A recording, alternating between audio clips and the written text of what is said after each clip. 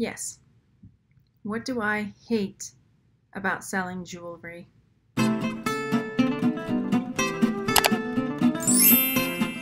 Alright, hate might be a little bit of a strong word, but what do I struggle with when I sell jewelry, or with the whole process of sourcing, finding, everything about selling jewelry? What is it that I struggle with? Hi there, my name is Margaret. Welcome to my channel, Texas Gal Treasures. I am a reselling, homeschooling mom that flips things on eBay and Etsy and Mercari and Poshmark and wherever else I can sell things to help support my family. I'd like to welcome you to my channel. I make videos all about selling jewelry amongst other things, and if you're interested in learning how to make money by selling things online, then go down there and hit that subscribe button and the bell next to it so you're notified when I put out new videos. I want to hear from you. If you have started selling jewelry, or if you're hesitating selling jewelry because of this very thing, what is your biggest challenge when it comes to selling jewelry? I want to hear from you. So we all know the joys of selling jewelry, or we think we know, the money in it, the treasure hunt, the thrill of the hunt, all of that fun stuff. But there are definitely some areas that are hurdles when it comes to selling jewelry, and I'm going to share some of mine. Now, with anything, I completely believe that you can overcome anything that you have a challenge with just by doing research and educating yourself. So I know that any of these things that I have or do still struggle with are things that I can overcome by just going onto the internet and learning all about them and trying to improve my selling and all of that. So some of these are things that I have overcome, and some of them are still things that I struggle with. So let's get started. The first one has to do with photographing. Now, I still struggle when it comes to photographing reflective pieces. I'm going to show you a couple of scarf clips that I've recently been trying to get good photographs of, but when they're silver and gold and really reflective, it's super hard to get a good picture of them without getting yourself in the reflection or the side of the tent that you're using. Is really challenging. And I did a video a few days ago where I was showing kind of my technique of how I finally get to the point where I can get a good photograph of something that's reflective. But I know there's a better way, and I know that it's something that I just have to dive deeper into, because I know there's a better way. The next thing that I struggle with when it comes to selling jewelry is taking photographs of really long necklaces. I always end up just kind of winding them around in a circle because I don't have a mannequin that I can drape a really long necklace on. And then also when it comes to that, like if you're trying to see a picture of the full length of a necklace on a mannequin, then it's so far away that it's hard to get the details. I mean, I struggle with that. So I think that that's another area. So I hesitate selling and listing longer necklaces for that very reason, because I struggle getting a good picture of them. Next, these are three that are just pet peeves of mine. One are fishing wire necklaces that have either like fishing wire or just like that plastic like wire, and they bend and they crimp and they tangle, and they're just like so frustrating. And it's hard, like say you finally find one that's in good shape and you want to try to sell it, then trying to store it so that it's not getting crimped and crinkled up. It's just, they're such a nightmare. They just really, really bother me. And I know there's a way I could like get hooks on the wall and hang them if I wanted to, if it meant that much to me. I suppose that's what I would do. Another big pet peeve of mine are tangles. And I know in a lot of my jewelry unboxings, I go ahead and I leave the detangling in, but it is something I do not enjoy. I know there are people that really get into the detangling. It's really kind of like a zen moment.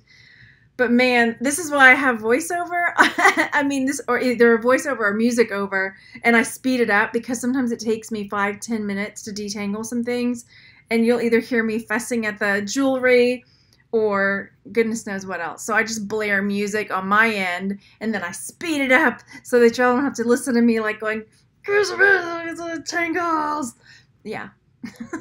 Now I know there are tricks for detangling as far as, especially chains, using baby powder, things like that. But when I'm in the middle of a video, it's kind of I can't just go do that while I'm showing you the jewelry. So yeah, there are tricks to detangling, getting a fine pin, getting baby powder to kind of shake things around. Those are some good ways to detangle if you're at home and trying to do that on your own. And then another, it's just a gross, is I don't like dirty tassels. Okay, you guys know I'm weird about tassels, feathers, yarn, like fabric in jewelry. I don't know. It's just the tactile thing, and things that can get gross and dirty. Just like ugh, like things that I can't clean easily. I just can't. I don't like it. I don't like it. I like a sassy tassel. I like a classy tassel, but a dirty tassel, no. No. And I have had some of y'all share with me how to clean dirty tassels, but it's just, for me, I'd rather just put them in a lot and let somebody else go for it. So the third thing that is more like a struggle than something I hate, it's something I struggle with inside myself, is the whole getting out of my own head when it comes to jewelry and what I think is good and what I think will sell. Because there are all kinds of people in this world, and if you're only looking at jewelry, and I am totally guilty of this, looking at jewelry and going, I like that, I think that's what I want to sell. I don't like that, I'm not going to try to sell that. That can really limit what kind of sales you get. Now, that being said, I think if you're just starting out, that's a great place to start, by looking at jewelry and saying, I would pay for that, okay, I'll sell that. And then expanding from there. But I should know better. How long have I been doing this? And I still sometimes look at jewelry and go, no. Now, not the weird, funky, crazy stuff. I love it. But just stuff that's like not my style. You know, like I don't wear, I mean, I'm not down on anybody else, but like the tassels, I can't. As much as I like finding sassy tassels or classy tassels, personally, I don't wear tassels. I don't know what it is. I don't know if it's I don't know. I just don't. But they look great on other people. So like that, like if I just took all tassels and said, I don't like tassels, I'm not selling them, I would be missing a huge swath of the population of people who love wearing tassels, right? They're sassy. They're classy. They're sassy, classy tassels. Okay, we'll just stop there. I'll keep going, making new songs up. Anyway, so breaking out of your own mindset as far as what you like and what will sell, because there are all kinds of people, all kinds of tastes, all kinds of styles in this world, and just because you won't wear it doesn't mean somebody else wouldn't wear it also. So this is kind of similar, and I see this in the group a lot. I have a group, Texas Gals Jewelry Lovers, is that sometimes people will get caught up in trying to decide if they should list something or not. Like, I don't know if I should list this, I'm not sure, you know. And I've been there too, but I think just, you know, it's just jewelry. Just list it and see what happens, right? This is part of the learning process. So, you know, it's just jewelry. So I think sometimes we get too much in our own heads and try to figure out, like, is this going to sell? Is it worth my time? By the time you've spent all this time debating it, you could have listed it and possibly even sold it. So trying to get out of your own head and just, you know, list it already. The next thing I despise when I am listing jewelry is finding flaws when I'm taking photographs. Now, it doesn't matter on some items. Let's say like some vintage enamel brooches that maybe have some scuffs in the enamel. It wouldn't matter as much, but sometimes with some jewelry, the damage can affect the value a lot. And so sometimes that bugs me when I'm, you know, listing a cool brooch and then suddenly I realize there's a few stones missing. Well, I wouldn't have noticed it before, I don't know, but it happens, right? Maybe they fell out somewhere while I was, I don't know, storing it. But finding flaws when I get to that point, and then I'm like, oh, darn it. Now, that's a story for a whole other time, but some jewelry you can totally list and it have flaws. I have one right here. Hang on. I'll show you. Like this brooch. I mean, it's super cool, vintage, this flower, but as you can see, there are some definite flaws to the brooch. But I would still list that. Now, if it was a more contemporary brooch, I might not, if it had that kind of wear to the finish. So it's just, but that also may be something that's like, well, that's just on you, Margaret. I would list it. It's totally subjective, right? So the next thing I worry about, not as much as I used to, but I see it still a lot in other jewelry sellers, especially in the group, is worrying that you'll list the piece of jewelry with the wrong stone or the wrong name for the style or the wrong, not getting exactly right as far as the name and the style and all this. And it's troublesome, true, because if somebody buys it and they're like, hey, wait a minute, this is not what you said it was, that can be a problem. But I think as long as you're putting in the description that this is, you believe that this is what it is, but it could be something else, to kind of cover yourself. I did that a lot more when I was first starting, until I slowly started learning more and more about the different stones and the different styles and settings. Then that became less of an issue. And then going in, asking the group like, hey, I think this is what this is, but I could use some other keywords, help me out. And you slowly start learning more and more about it. So yeah, that is something that I can see as a roadblock for myself or a lot of people. But I think as long as I said, just putting in that caveat into the description saying, I did my best, basically in better words than that, I did my best. This is what I believe it to be. Take it or leave it. If only we could just put that. This is it. This is what I think it is. Take it or leave it. Right? If only that would work. So the next thing that, again, doesn't bother me as much as it used to, was trying to figure out if something was vintage. If it's not marked and it doesn't have a name or a brand name, and you want to list it on eBay and Etsy, because Etsy has to be vintage, right? And you don't know, like, when was it made? And you go down this rabbit hole trying to figure out if the piece is vintage. That's something that used to happen to me a lot. Now, I love going down the rabbit hole and doing the research. I don't get me wrong. But then I kick myself later at the time I spend doing that on a piece that may be worth $15, $20. I think now what I generally do is I look at the piece and say, could this have been made 20 years ago? Is this something I would have seen shopping 20 years ago? If the answer is yes, then I feel comfortable listing it as vintage. If it's something that I feel like I could go into Charming Charlie and get next week, then even though maybe it probably could have been made 20 years ago, I'd probably just not put it as vintage, just as a precaution. And that's the way I do it. If you have a different method, I would love to hear it. The next thing, it's not a hate really. I mean, it's not a problem if you love it, right? Is that you can't keep it all. I find so many cool pieces that I want to keep. And I end up doing, as you guys know, catch and release, where I'll catch things, I'll hold on to it for a while, and then I'll see it, wear it. If I don't wear it in a while, then I release it, and then I'll go sell it. But I have a ton of catch and release, and I keep finding stuff I want to catch and hold on to. So that's the hard part. So I'm going to show these cameos that I got, cameo and garnet set I got at this garage sale. The next thing that really bugs me about jewelry is the feeling of competition by some other jewelry sellers. And this may be a taboo subject, but there are, and you've probably been to garage sales or estate sales, thrift stores, where people will just like body block the jewelry and not let anybody else look at it, or like turn and like get their back to you so you can't see, and it's just like that feeling of mine, it just takes all the fun and joy out of it. I have a little clip that I'm going to share. I was at a thrift store, and actually was joking because I thought the person was with our group. We went to this thrift store. It was with the Green Room Reselling meetup in July. It was a big group, a big bunch of us.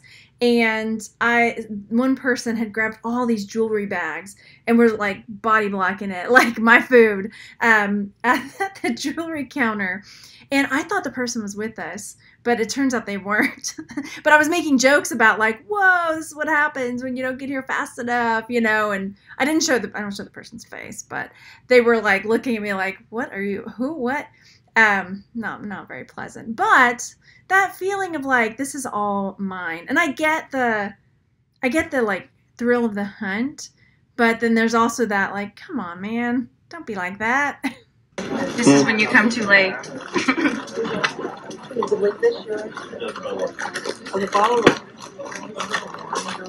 So yeah, I don't know. That bugs me because there's always more out there. There's always more. And I know I'm probably going to hear this from a comment about it being someone's livelihood. Well, it's all of our livelihoods that are doing this, you know. We're all, well, most of us that are watching now are finding jewelry to flip. So, I don't know, just be considerate of your fellow jewelry lovers. The next thing that I don't really like a lot about selling jewelry is when it comes to selling lots, staging those lots, because they take so long for me. And I know, again, this is totally subjective. Some people probably love it. And I see some that look amazing. The pictures look so amazing. And when I did it, it just took me so long to do. I'll share a picture of one I did with pearls. It looks like it didn't take that long, but it took a long time to make it look like balanced and everything. And then another one that I did of just kind of a junk lot of jewelry. The picture of the jewelry looks really cool because it took a long time to kind of make it look balanced and equaled out in color and size and shit and whatever. But then the lot ended up selling for like $9. I was like, this was not really worth my time to do it like that. I don't know. Again, it's one of those things that with practice I would probably get better, and maybe I'll try again. And then one more thing that's a struggle is that when you go out and sometimes you'll hit the jackpot, the mother lode, and you just can't buy it all. So we had evacuated for a hurricane and we were in a Goodwill in Plano, and there were all the jewelry jars in the world. I mean, there must have been 20, 25 jewelry jars, and they were like $15 a pop. But at the time, I couldn't afford to buy all of these jars. So I sort of went into jewelry overload, trying to figure out like, okay, how many can I buy? Which ones should I buy? How angry is the manager going to be when he finds out that I'm going to want to look at all of these? I think ultimately I ended up buying 8 of them. I bought quite a few, but I couldn't buy them all. But you know what? That means there were some left for other people. And the last little tidbit I'm going to leave y'all with is selling things for a high price and just trusting your gut, because that was something it's hard to do. It's a struggle sometimes when you see a piece that you've got and you really think it's something special. You can't find anything quite like it, or there's similar ones but it's not as nice, and then putting it at a high price and just trusting your instincts. And it's so hard and it's frustrating sometimes because you'll get lowball offers or offers you think are not worth it, and it's tempting to take it, but just trusting that you can end up getting these really high prices for some of these pieces.